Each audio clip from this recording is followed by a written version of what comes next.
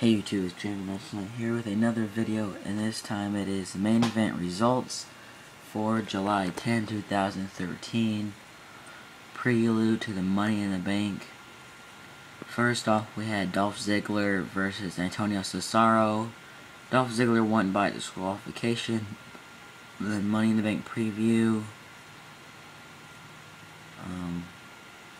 Ziggler versus Del Rio in the World Heavyweight title.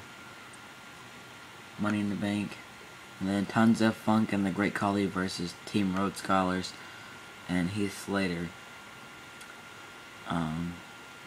Yeah, Tons of Funk and Khali won, and Khali crushed Heath Slater. He rolled his legs up, and then he laid his body on his legs, and his legs were pushing down against his chest. It was crazy.